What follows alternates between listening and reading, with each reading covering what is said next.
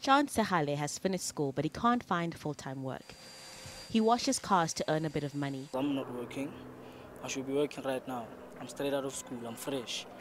I'm fresh-minded. I should be out there. I should be doing something. But I'm still here at home, doing nothing. Nearly 5 million South Africans are jobless.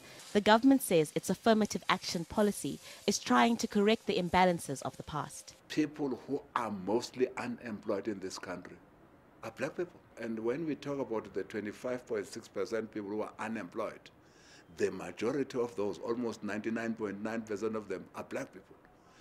Because we are still dealing with the legacy of apartheid that made black people not to have the necessary skills. Employment equity is practiced by many employers, state and private. But there are people who disagree with affirmative action. They feel that jobs should be given to people with the right qualifications and not just because they're a certain color. Minority groups are worried.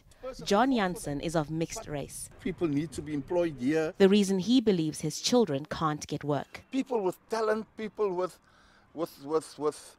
relevant qualification who can make tremendous contribution toward building our country is leaving our country because of this thing that national demographics should be applicable all over in the country.